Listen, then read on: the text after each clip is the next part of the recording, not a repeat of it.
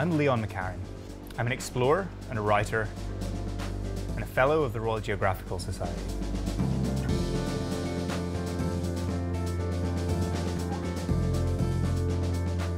One of the former presidents of this society was an Ulsterman.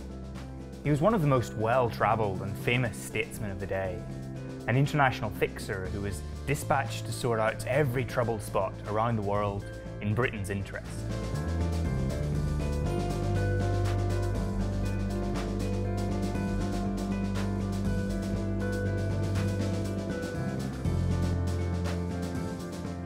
He was Lord Dufferin of Clandyboy, and he was a writer and a diplomat and an explorer in the Golden Age, Victorian era.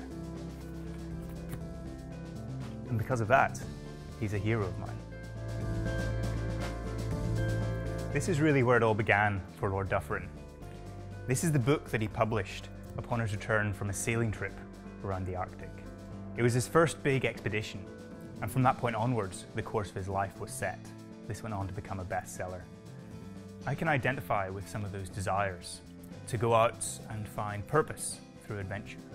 In my early 20s, I set off not by boat, but by bicycle on a journey of my own.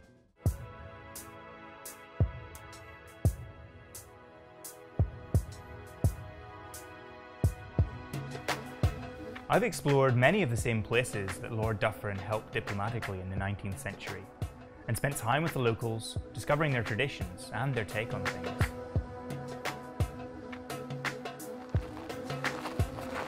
What is it that you like about travelling on foot? What is it about walking that makes it an enjoyable mode of transport for you?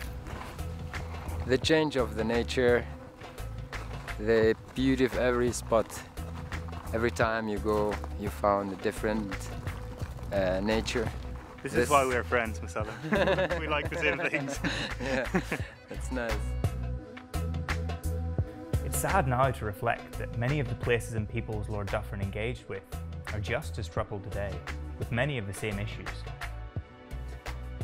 In this series, I want to recreate some of his most famous journeys, and to learn how his particular brand of people skills and humanity and sensitivities to local cultures helped to solve some of the biggest conflicts of the time. Lord Dufferin was passionate about understanding different backgrounds and positions, and I think that that approach to both international relations and to domestic politics is just as important now as it was then.